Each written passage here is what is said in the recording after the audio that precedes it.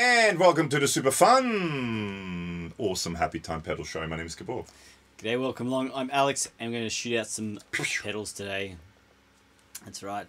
The ZVex Box of Rock and the Lawrence Petros Design 68. Yes. So, 68 is based on one of Lawrence's favourite Plexi Style amps. The Box of Rock is based on a Plexi Style Marshall thing.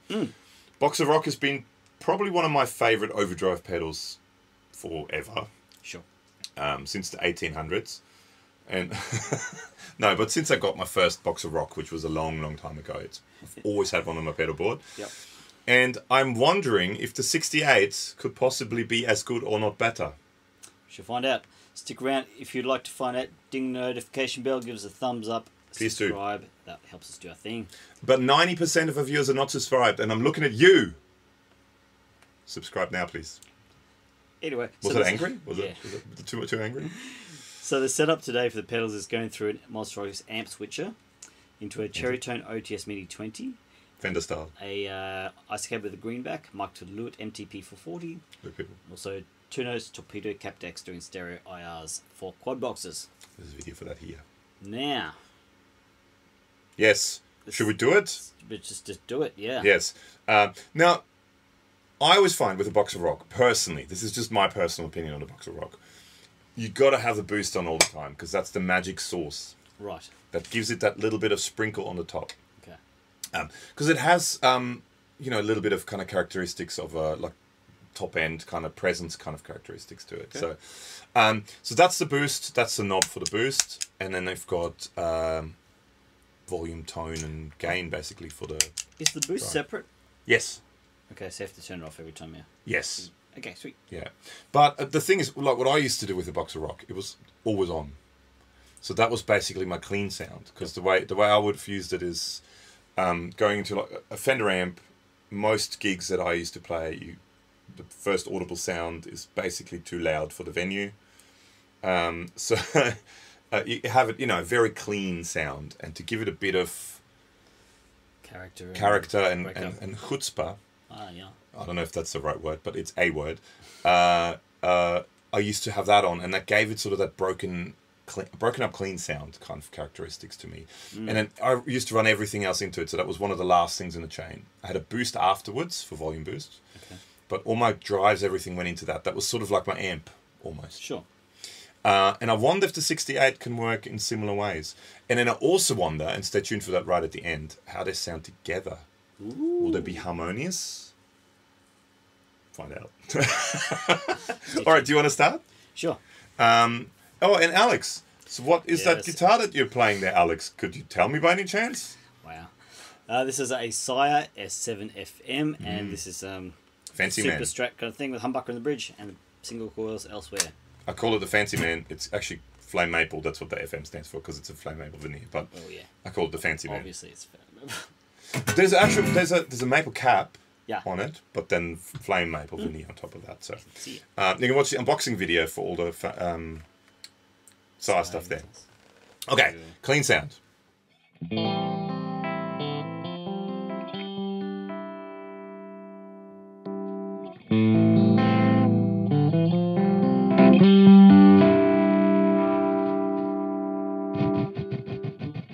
And the crackle's okay.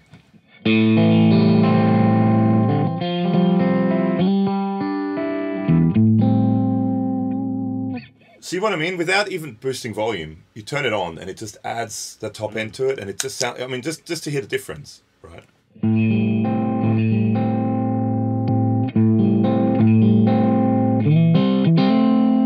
Yeah. Just brings it to life. So without boosting volume, you know, just really just for the tone of it. Okay, well, let's have a look. Let's which one's which? I should know these things. Gains, that's volume, yeah. So it's hard to see. It's the talking about Fancy Man. This is the Fancy Man version of the Box of Rock. Yes. The one on my board is one of the Vexter, which to me sounds exactly the same, but you can actually see what the knobs say. Did we do a shootout between the painted version? We did ages ago. If you want to see an old video that was really bad, probably. But we did a shootout between that and a Vexter version to see if the paint actually makes a difference. You Some can quality viewing watch that right video there. Whew. Okay. If you're super bored.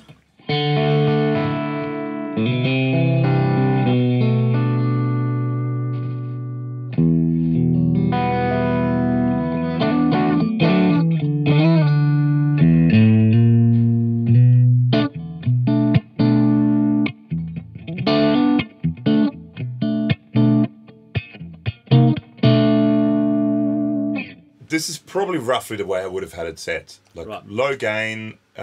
If you really dig in, it gives you a little bit of, but it was just character, right? Definitely. Okay, so let's go start low gainy and let's go to this.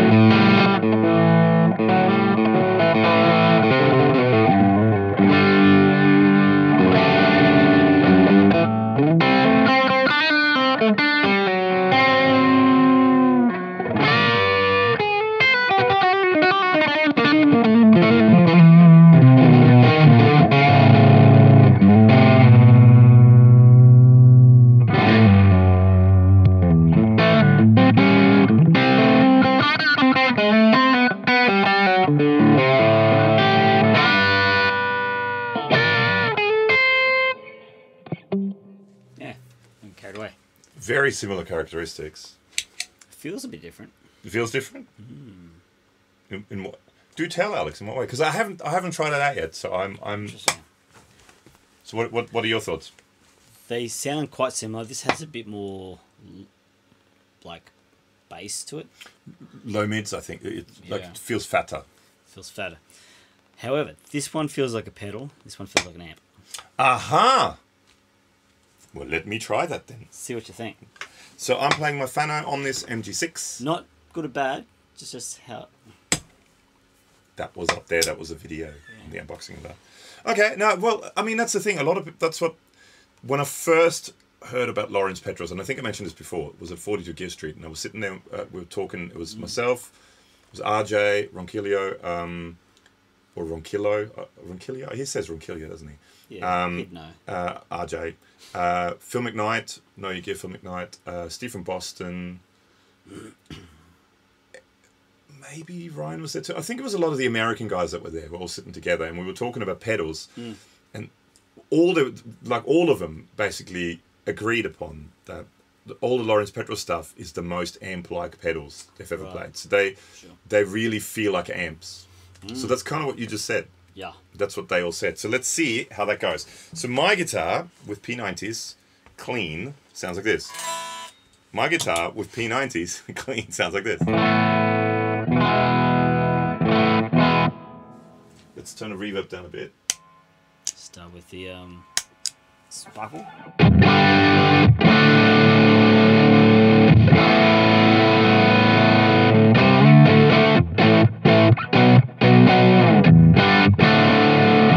I mean, that's to me very, very, very, very, very familiar. Like, I know that very well. And it sounds good. It does.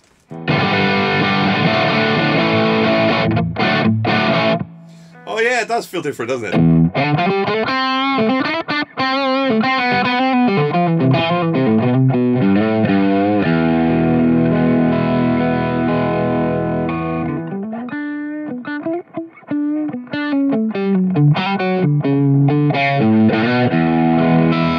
Does it do that? Is it as dynamic as that? Because that's massively dynamic, isn't it?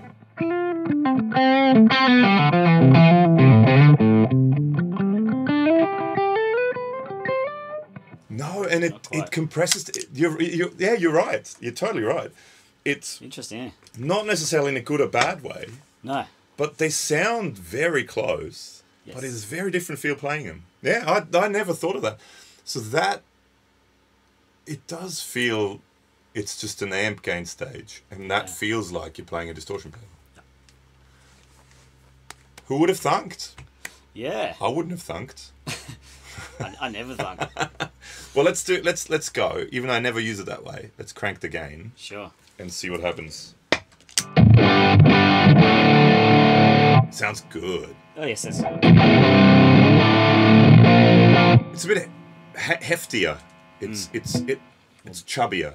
More booty. It has more junk in the trunk.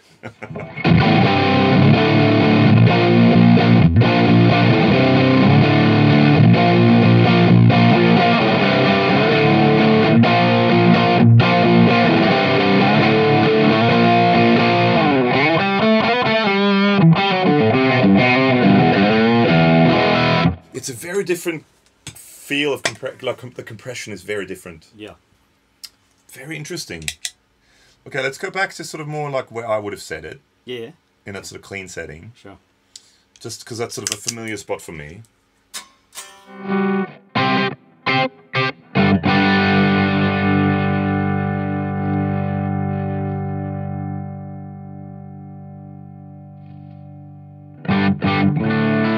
These pickups are too hot. I would have used my Jazzmaster.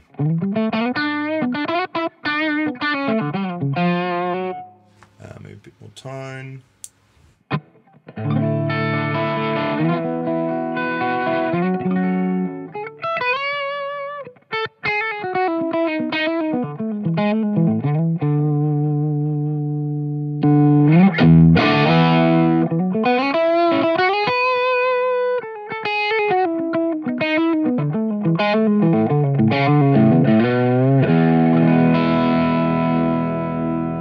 Reacts very differently, doesn't it? Yeah.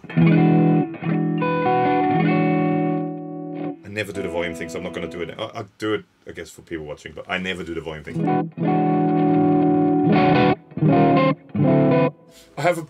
Totally unrelated. I have people messaging me and asking me about how on the Sire guitars, because there's apparently a treble bleed thing on the pots. Ah.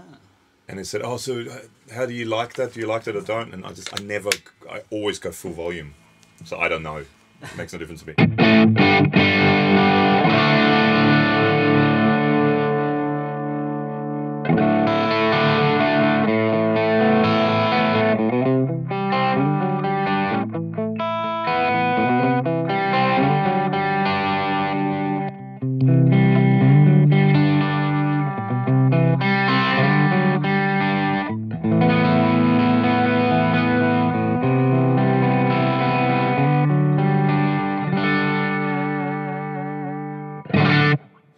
It's interesting how different they feel, yet how similar they sound. Yeah. And again, not necessarily one better than the other, but no, it's just what you prefer. Yeah, it's so hard to describe the feel of an overdrive pedal over the internet. Yeah. So, oh yeah. Well, of course.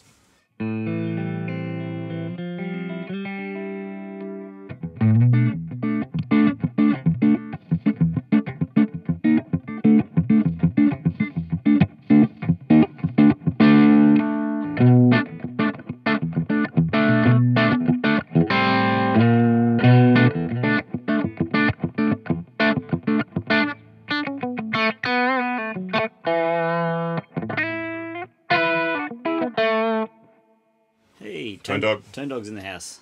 Hey, Tone Dog. Well, that's unfair now. That's an unfair advantage over the sound. It's not going to make me play any better.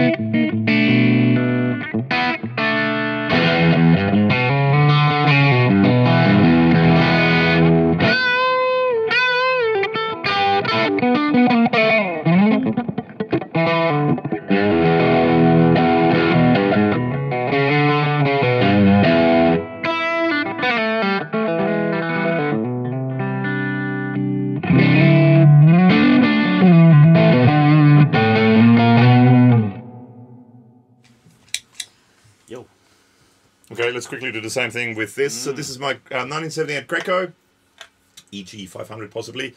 There's a video for that here, by the way. And it's got Fishman, Fluence, classic humbuckers in it. Big thank you to Ken Susie and all the awesome people at Fishman for sending this out. I really dig this guitar. And clean, it sounds like this. I'm in drop D.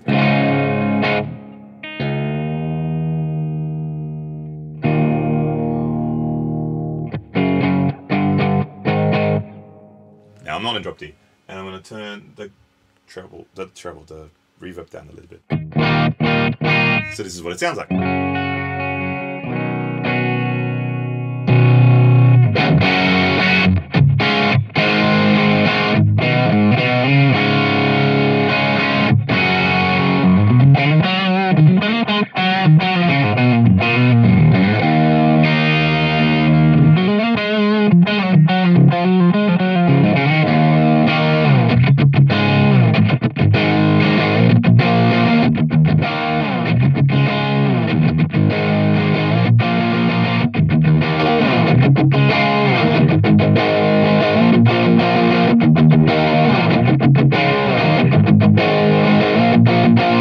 Just at those settings with this, with the humbuckers, I actually much prefer that.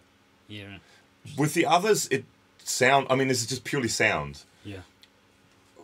Almost much of a muchness. With the single coils, I almost preferred the thickness of that, if that's a word. Thickness. But with this, that sounds killer. That's Thickness. Thickness. Thickness. Thickness.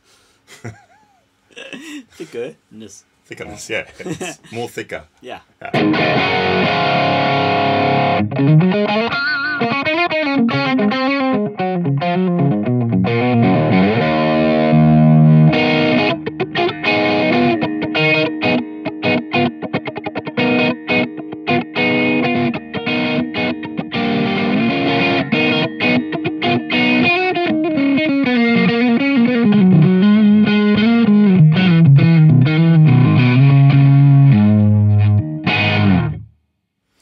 That's almost a bit. You need that on. You need that on. Was it off? Yeah. It's almost a bit missing a bit of top end. Yeah, with the totally authentic guitar, I much prefer that one.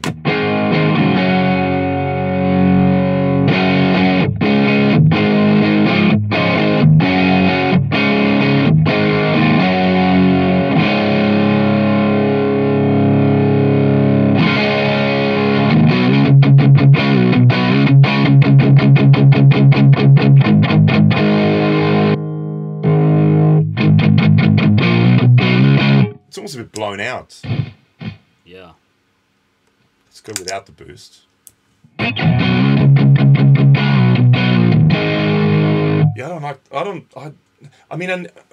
I usually used to always use Jazzmasters live. Yeah. So I didn't do the humbucker thing too much with that, but that's almost too much for this. I think this guitar, it has too much power. Yeah, because it sounds blown out, whereas this one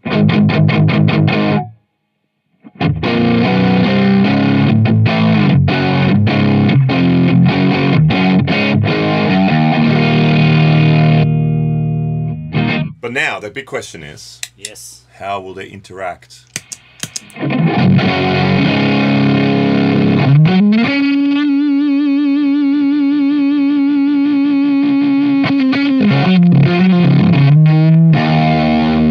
Houses. Let's not do that. Let's just use the boost as a Okay, boosting front it. end.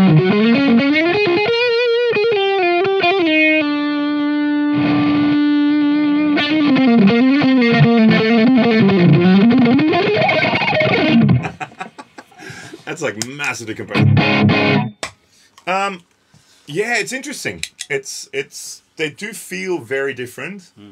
I think single coils, very identical sound. Humbuckers, Sound changes as well. sound changes quite drastically, and I have to say, I prefer the 68. Interesting. What do you guys think? Yeah, let us know what your thoughts are below. Below. And I should mention, so this was sent to us by Lawrence Petros. This is something I bought. ZVex haven't sent us anything.